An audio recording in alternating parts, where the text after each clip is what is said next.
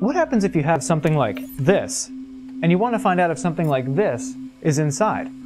Obviously you can't tell just by looking at it, but if you separate things out, the answer becomes clear. Scientists have the same problem. How do you know if there was once water on Mars? Or, for that matter, life?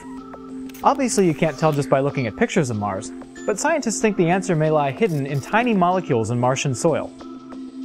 So how do you take apart a molecule to see what's inside? Luckily, scientists have a tool to do just that. It's called a mass spectrometer, and it lets us take an extremely close look at whatever we're studying. And even though Mars immediately comes to mind, mass spectrometers are used in multiple NASA missions. They're also used in labs for hundreds of scientific purposes. But the important question is, how does it work? Today we'll be looking at a special kind of spectrometer called the quadrupole mass spectrometer. It's called this because of the 4 long poles that make up the center of the instrument. So say you have a sample that's been turned into a gas, and you want to find out if it contains certain things.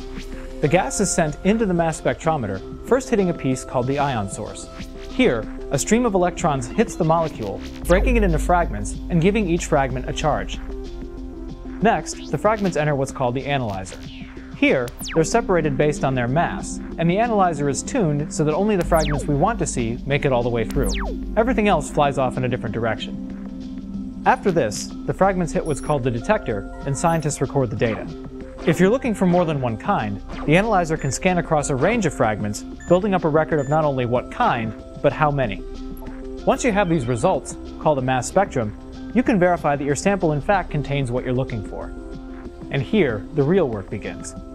The mass spectrometer is a powerful tool, and by taking many samples, looking at the results, and studying what we find, scientists can work to discover not only the secrets of water and life on Mars, but also answers to bigger questions about the universe. And all by studying something as tiny as a molecule.